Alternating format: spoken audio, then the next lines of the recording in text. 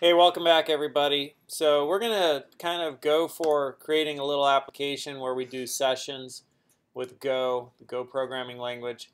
And we worked on that last week. And the code base that we're working on, if you're catching this online, is GitHub goes to 11. And you want to go into the Golang web dev repo. And so that's the code base right there.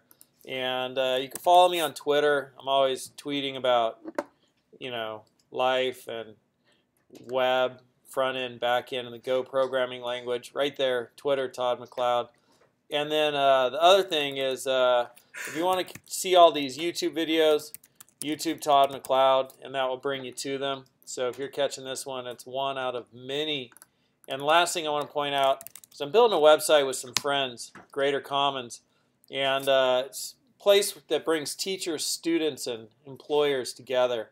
So it helps get people skills so they could get into jobs. You can learn, or you could help people learn, and then turn that into employment, turn that into educational opportunity. So check it out. It should be launching pretty soon, greatercommons.com. Pretty cool.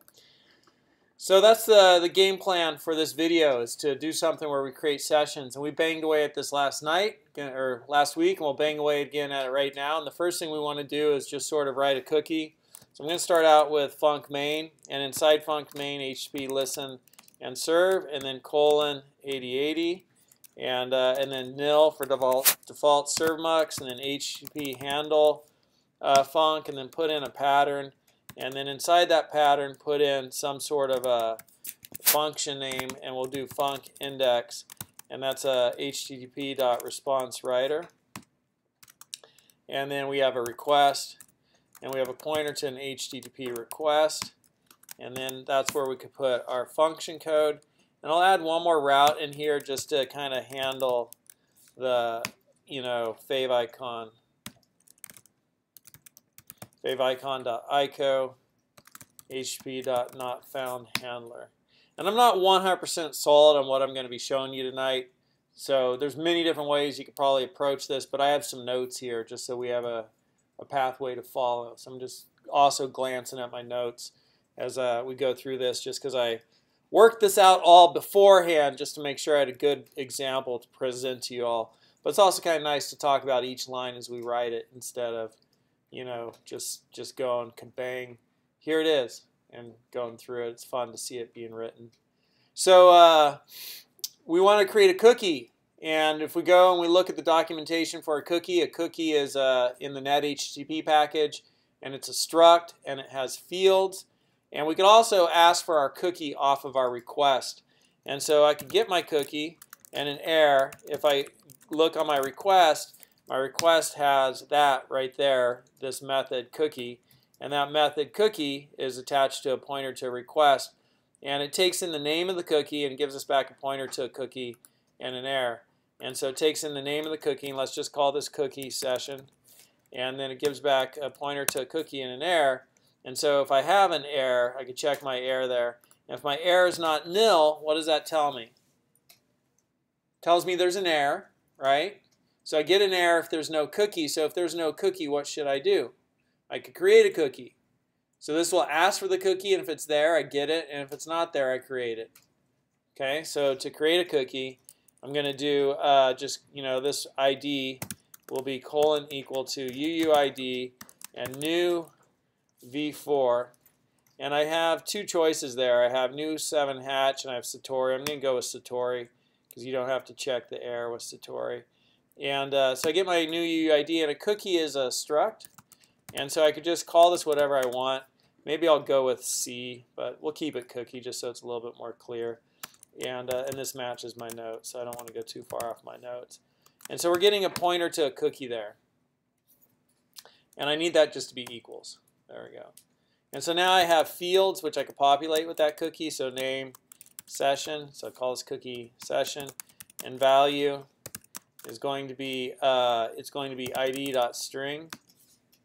And then I could also set HTTP only and make that true, and I could set the path to PAM. So no matter where I set this cookie in my application, The path is root. I mean, that's the same one I'm setting it at, but that means it's available throughout my entire site.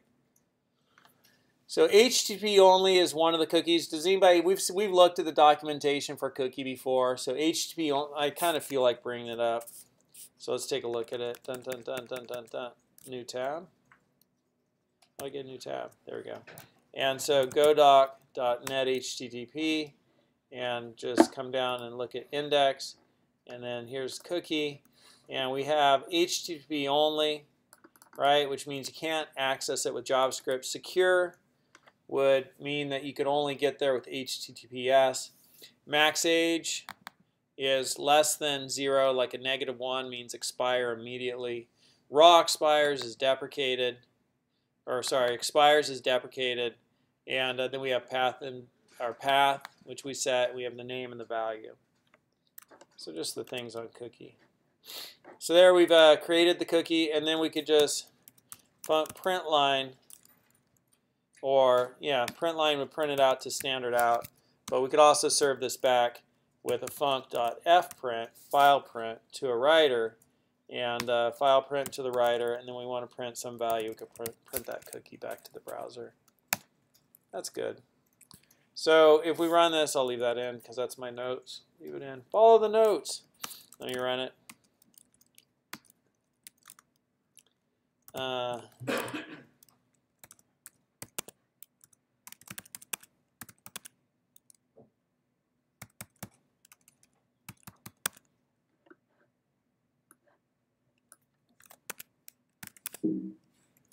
thought, oh, 45 pagination. That's not it. 45 session. I'm in 00 temp, 00 temp, Golang web dev. Pagination, but here I'm calling it session. Where's pagination?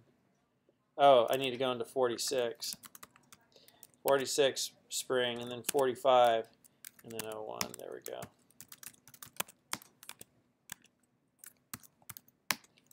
And so there's my cookie value. Session is equal to this stuff right there.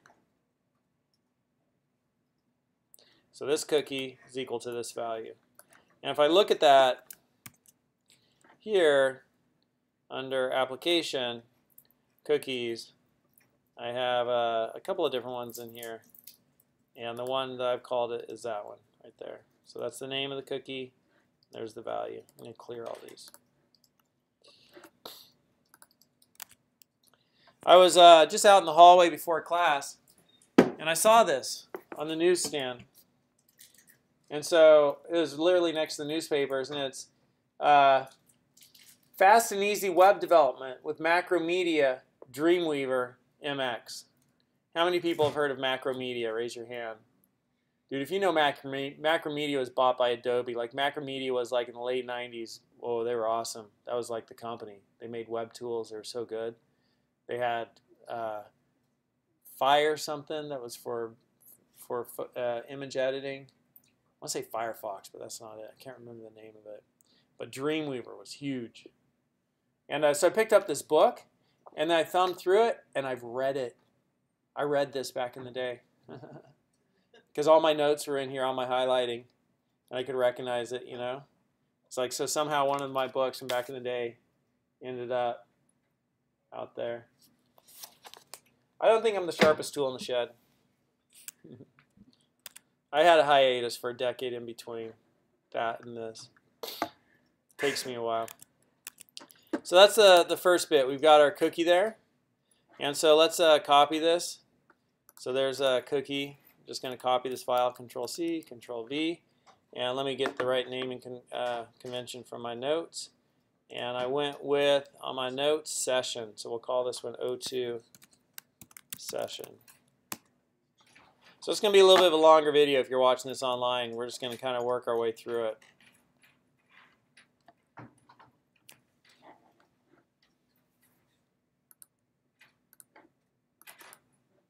All right, so now we want to create some sort of a session. And so to have a session, what do we need to do? We store a unique ID on the user's computer, and then we can associate that unique ID with some sort of data storage on our server. And so somebody sends you a unique ID, you could identify them. You could say this unique ID is associated with this user, right?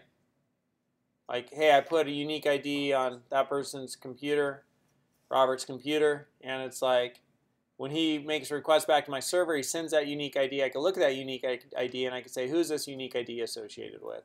Oh, it's associated with Robert. So we need some way to associate that. So one of the things we're going to need is we're going to need a user. So I could create a new type user struct. And I'm going to just have a username, which is a string, and then I'm going to have a first name, which is a string, and I'm going to have a last name. Last, which is string. There we go. And I'm going to create a couple of variables. I'm going to start using templates. So I'll do my pointer to package template, template. From package template, type template. And it wants me to import, and I'm going to go with HTML template, which is built on top of text template, but has stuff for making it cool with HTML. And I have var db users is equal to a map with string, and it's going to be a user, and that needs to be on the outside, user. And then I have var db sessions, and that is equal to a map with string, and it's going to store a string.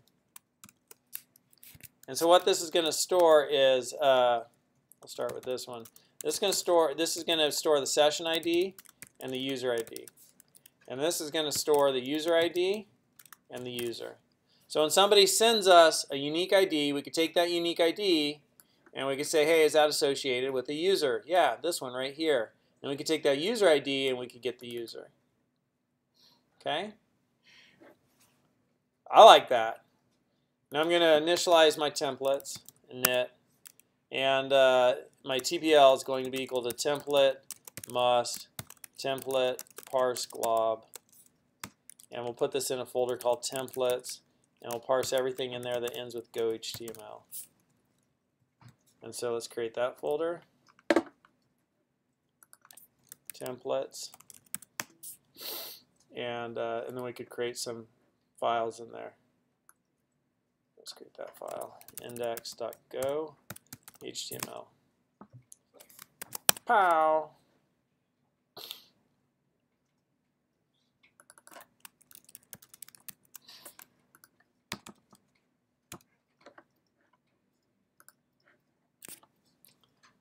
Let me just bring my notes up, make sure I get everything consistent.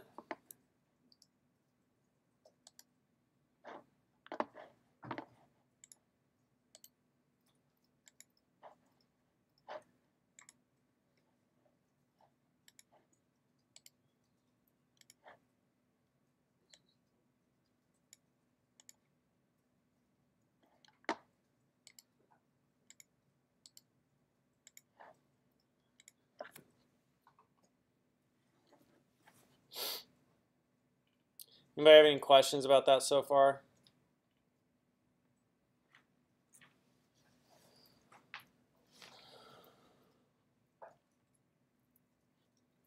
So we'll come back and finish up our templates here in a minute.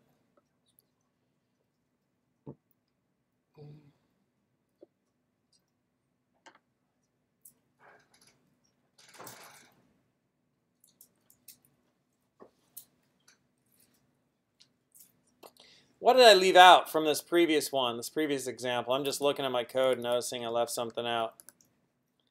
I left out setting my cookie. So if there's an error, we now want to http.set cookie, response writer, and cookie.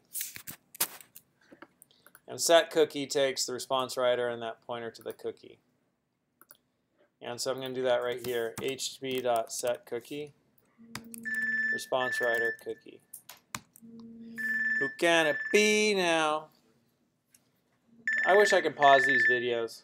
I'm just going to stop it and start it again. I got to take this call.